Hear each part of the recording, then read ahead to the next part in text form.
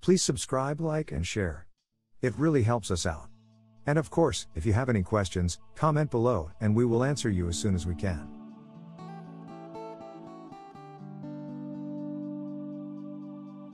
Welcome to another video in our series on IGCSE Geography.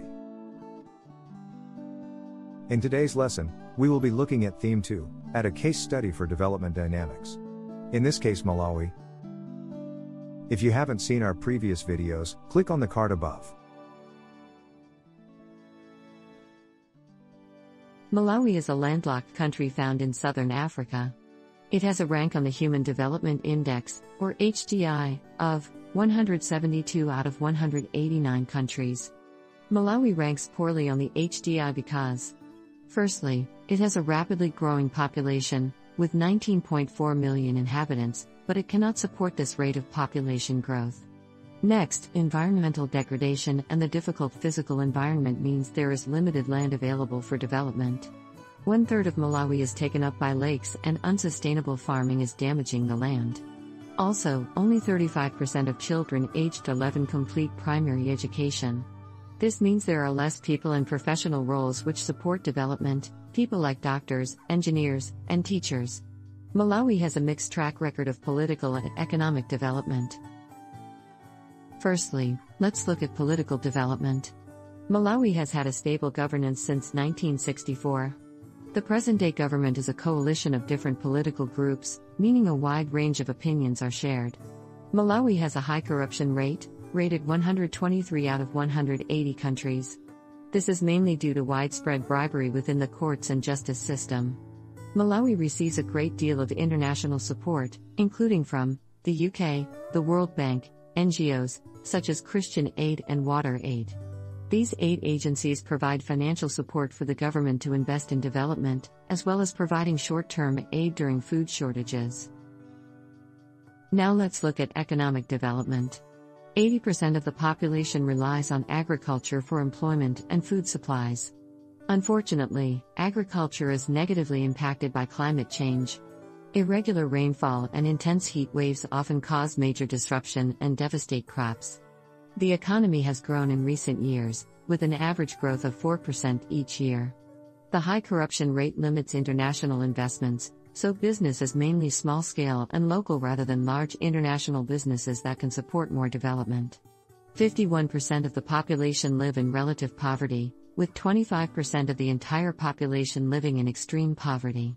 Poverty is defined as when family income falls below $1.90 per day. Malawi faces several challenges before it can improve their level of development long-term. Firstly, let's look at climate.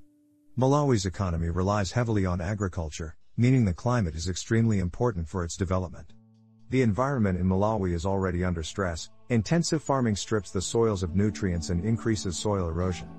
On top of this, Malawi is now experiencing the impacts of climate change. Farmers are seeing reduced rainfall and longer heat waves, which contributes to crop failures and widespread food shortages. Next, physical isolation. Malawi is landlocked, this being completely surrounded by land, meaning farmers and other businesses cannot export their goods overseas directly. If businesses wish to export goods, they have to send them by train to the port of Mozambique. This is a slow transport method and adds to the cost of trade, reducing profits from exporting goods to other countries. In addition, Malawi has a mountainous relief, the landscape being rocky and hilly, which is very difficult to build infrastructure on.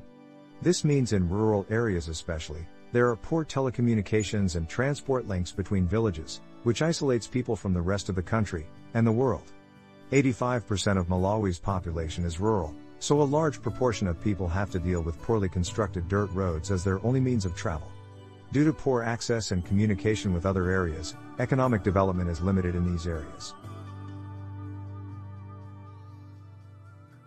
Malawi exports the majority of its goods, including tobacco, tea, coffee and sugar, to Europe and Russia, but these exports face regulations and expensive tariffs. For example, EU tariffs on processed goods, for example, manufactured products and cooked products, are higher than unprocessed goods. To avoid the high tariffs, Malawi exports lower value unprocessed goods like raw coffee beans, rather than higher value processed goods, like roasted coffee beans, to avoid the high tariffs, which limits the profits that can be made from international trade. Due to these tariffs and regulations, Malawi cannot make as much profit from trade compared to European countries where these tariffs do not apply, which severely limits Malawi's ability to grow economically. Globalization isn't always fair, especially for developing countries. Thank you for watching our video. Please like, subscribe and share. And comment below so we can clarify things for you.